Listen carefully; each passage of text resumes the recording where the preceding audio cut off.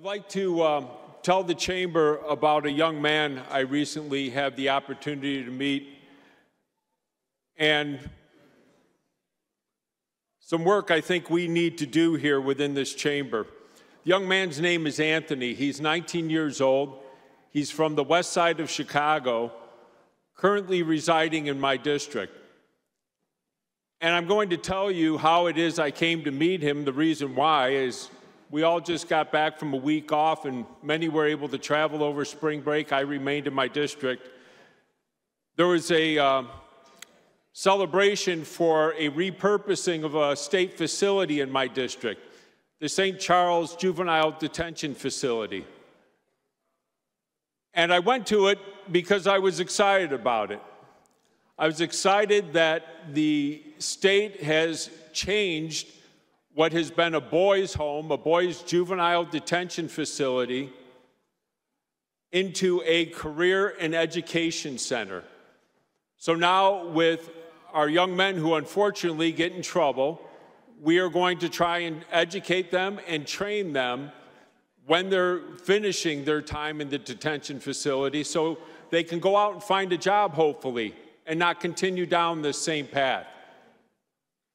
I applauded the administration that day for what they've done, and I will do so again today. I think it is a fantastic and wonderful thing. And there were about 50 to 70 people in the audience, and they're all supporters, and they were all there to help make this possible. And I couldn't think of a better way to use state resources. But then I challenged them too. I challenged them because we're providing opportunities so these young men won't come back here. Why don't we do it on the front end so they don't end up here? Why aren't we providing them with the education, the training, and the job opportunities on the front side? And then after me, a young man got up to speak, Anthony, 19 years old, like I said, from the west side of Chicago. And he talked about the opportunities he was being provided. He'd been there for a while, since before the transition started, and that there were some opportunities to learn to do some things before this transition took place, but many more now. And he is fully into it. He has learned how to drive a forklift. He will be certified by the time he leaves. He's learning how to be an electrician. He is studying, and he's bettering his lives and hoping that he will never have to come back to a place like this again. He wants to do something with himself. But then he also said one other thing that really, really struck me.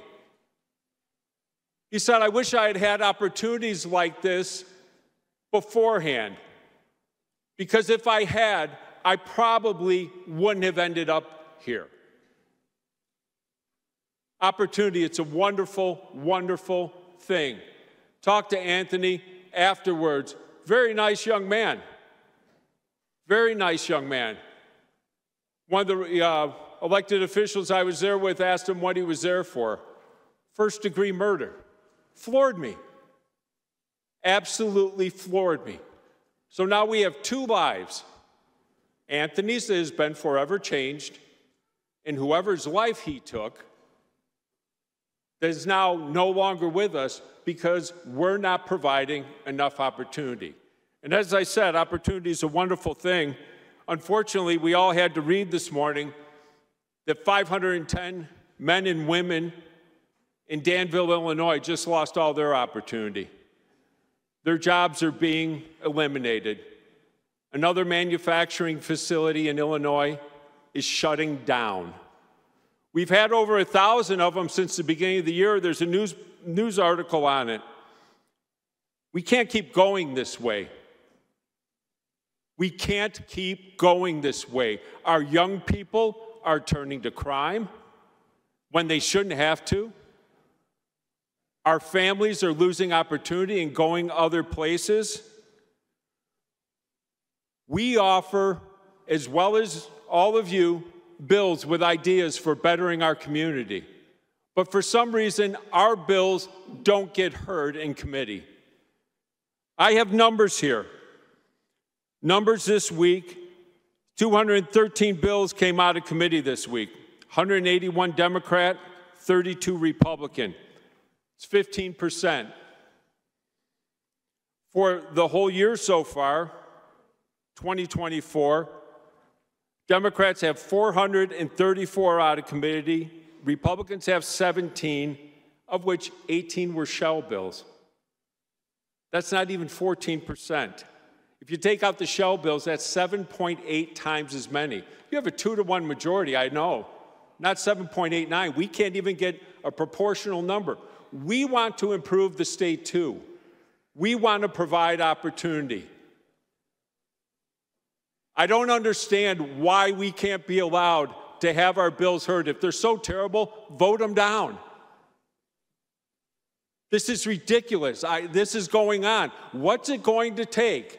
What's it going to take for a facility in your communities to shut down and 510 people lose their jobs?